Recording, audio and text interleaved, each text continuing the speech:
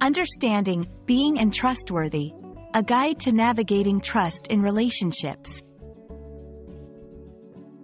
Hello everyone. Today, we're diving into an important aspect of personal and professional relationships, being untrustworthy. Understanding this concept is crucial for effective communication and building strong, healthy relationships.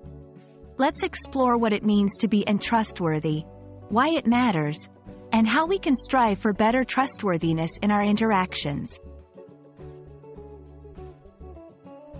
Being untrustworthy refers to a person's inability or unwillingness to be reliable or dependable. This can manifest in various ways, such as not keeping promises, lying, or betraying someone's confidence.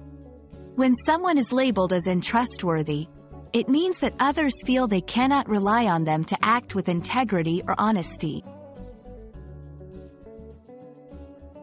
The consequences of being untrustworthy are far-reaching. It can lead to damaged relationships. Trust is the foundation of any relationship.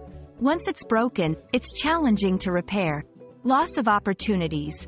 Professional and personal growth often relies on others' trust in our abilities and character. Reduced self-esteem.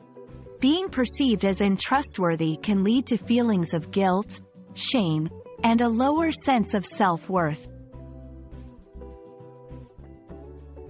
Understanding the reasons behind untrustworthiness can be complex. Some common factors include fear of consequences. Sometimes, people lie or hide the truth to avoid negative outcomes. Lack of self-awareness. Individuals might not realize the impact of their actions on others. Personal gain.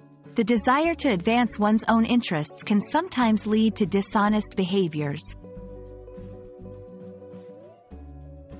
Becoming more trustworthy involves consistent effort and intention. Here are some strategies. Be reliable. Follow through on your promises and commitments.